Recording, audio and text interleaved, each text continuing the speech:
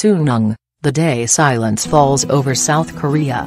All across South Korea, at exactly 8:40 local time, 23:40 GMT Wednesday, on Thursday, more than 500,000 students take the exam for which they have been preparing for their entire lives. The infamous Sunung, an abbreviation for College Scholastic Ability Test, KSAT, in Korean, is an 8-hour marathon of back-to-back exams, which not only dictates whether the students will go to university, but can affect their job prospects, income, where they will live and even future relationships. This year is 18-year-old Ko Eun-su's first time. For us, Sunung is a very important gateway to the future. In Korea, going to university is very important. That's why we spend 12 years preparing for this one day. I know people who've taken this exam up to 5 times. Every year in November, Sunung brings the whole country to a standstill. Silence descends across the capital. Seoul. Shops are shut, banks close, even the stock market opens late. Most construction work halts, planes are grounded and military training ceases. Occasionally the stillness is broken by distant sirens, police motorbikes racing to deliver students running late to their exam.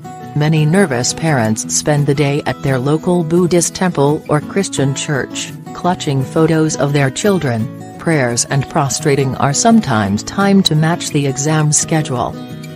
Lee Jin-young, 20, took the Sunung twice before getting into university. For about a week before the exam I practiced waking up at 6 o'clock, so that my brain would be at its best. I kept telling myself, "You've studied so hard, now you just need to show them," she says. Last year she remembers arriving at the school gate about 7:30.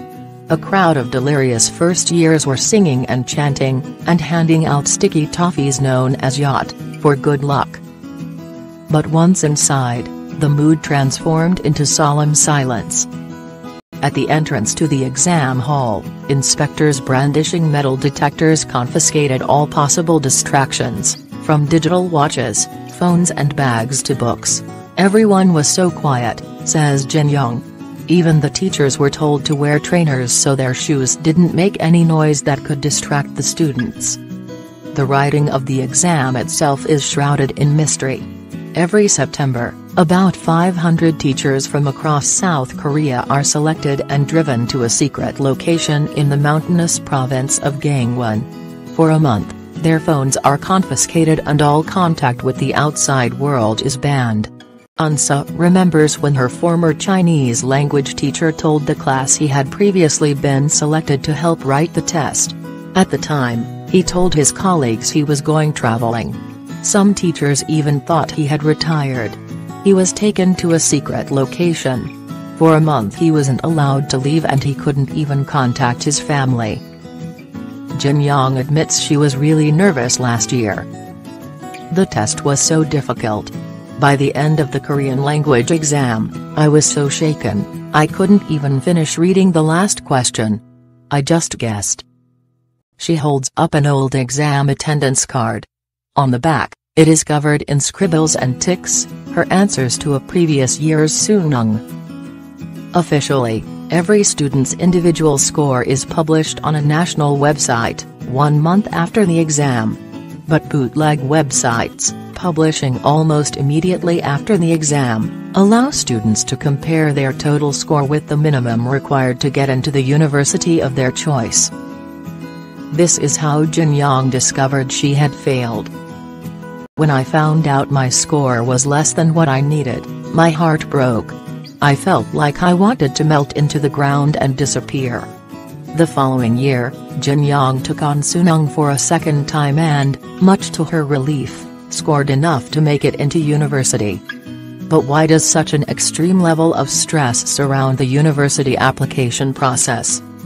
South Korea has one of the most highly educated populations on the planet. A third of people without a job have a university degree. With youth unemployment at its highest rate in almost a decade, it has never been harder to get into a good university. Like many young people in Korea, Eun-su is not just aiming for a good university, she's aiming for sky. the collective name for the country's three most prestigious universities, Seoul, Korea and Yonsei. They are seen as the Harvard and Yale, or Oxford and Cambridge, of South Korea. Some 70% of high school leavers will go to university, but fewer than 2% will reach the dizzy heights of a SKY institution. If you want to be recognized, if you want to reach your dreams, you need to go to one of these three universities, says Unsa. Everyone judges you based on your degree and where you got it. The prestige of attending SKY is also one of the best ways into a job at one of the highly influential family-run conglomerates known as chaebol, meaning wealthy clan. The nation's economy is tied to these few, but huge, sprawling dynasties including LG, Hyundai, SK, Lotte, and the largest of them all, Samsung. Professor Lee Do-hoon, a sociology teacher at Yonsei University, the Y in SKY, says, every year, the national newspapers print how many lawyers, judges and chief executives from the big conglomerates graduate from SKY universities. This makes people think, if you go to SKY, you can get a good job. It's why so many parents and students are so eager to go to those universities. But the number of jobs and opportunities within those big firms are actually very few. Professor Lee explains that graduating from a good university in South Korea does not guarantee young people a good job or a secure wage. The level of competition between applicants is really tough. What I hear from my students is that even if you graduate from one of the prestigious colleges, it's getting more and more difficult to get a job. But it's still easier for them than for students from lower-tier universities. Of course, if you don't take the exam and go to university at all, it's nearly impossible to get a good job, with so much of their future dictated by the outcome of this one single exam. Revision starts early. Since the age of 4, Unsa, an organized and diligent student, has been preparing for this year's exam. I go to school at 7:30 to study by myself. Classes start at 9 o'clock and last until 1700 hours. After school, I eat dinner, go to Hagwon, then come home around midnight. Hagwons, also known as cram schools, are revision classes led by private tutors, both in person or online. There are more than 100,000 Hagwons in Korea, and with more than 80% of all Korean children, both primary and secondary, attending a cram school, it is a $20 billion (£15.4 million) industry. Some of the country's top celebrity teachers earn millions every year.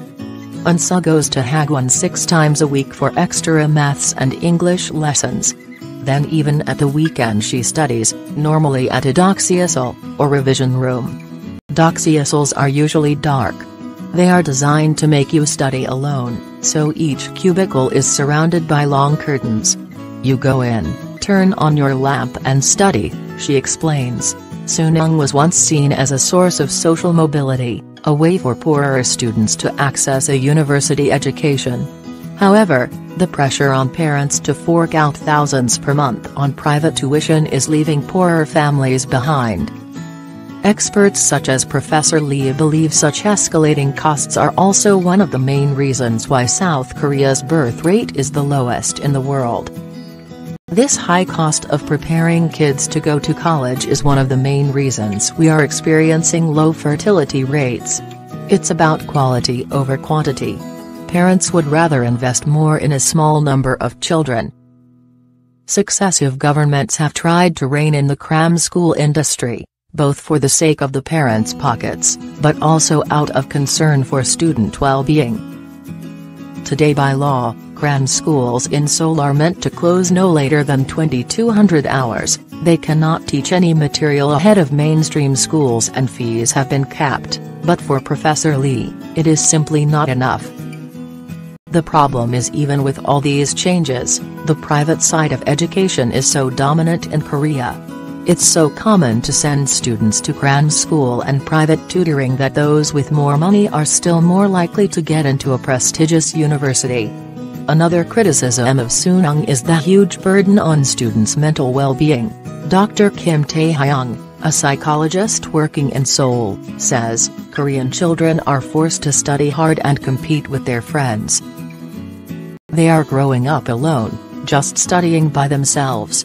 This kind of isolation can cause depression and be a major factor in suicide. Globally, suicide is the second leading cause of death among young people, but in South Korea it is the #1 cause of death for young people aged between 10 and 30.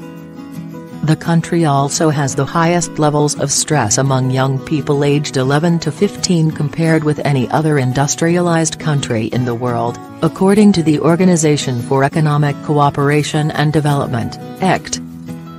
Dr. Kim says the pressure in Korean society to go to a good university and get a good job begins early. Children are feeling nervous from a very young age.